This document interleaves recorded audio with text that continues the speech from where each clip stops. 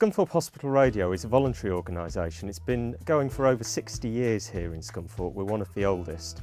And the origins all started out with a gentleman going and recording football commentaries down at the old showground as it was then, and coming back and playing them to the patients here in Scunthorpe General. I've been involved at Scunthorpe Hospital Radio since 2007 and I think I've been a full member since 2008. I've really enjoyed being a member. I started off on a Monday evening as one of the group and then transferred to Tuesdays where me and two other girls won the programme Girls' Night In. While I was looking for a job, I thought what I'm going to do is I want to do something I enjoy and popped into hospital radio. I've always liked radio stations, listened a lot and preferred it as much at the time to TV.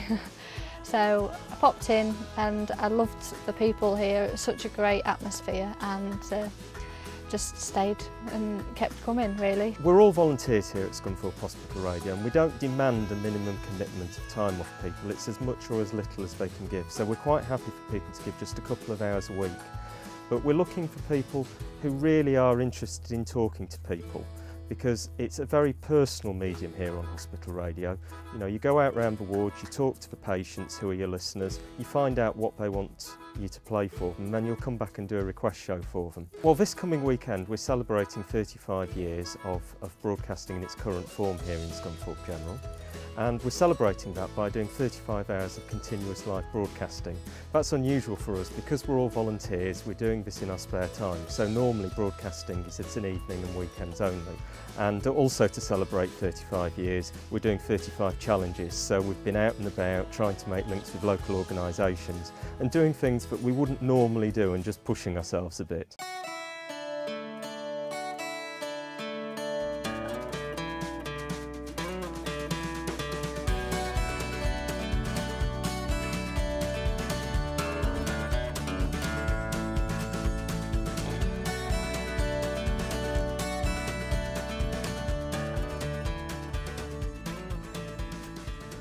I've had a go on a speedway bike at Scunthorpe Speedway. We've had our chairman down to Curtin Windmill where he learned how to mill flour. We've had somebody go up in a glider at Curtin in Lindsay at Trent Valley Gliding Club, and we've even had somebody go to feed the crocodiles.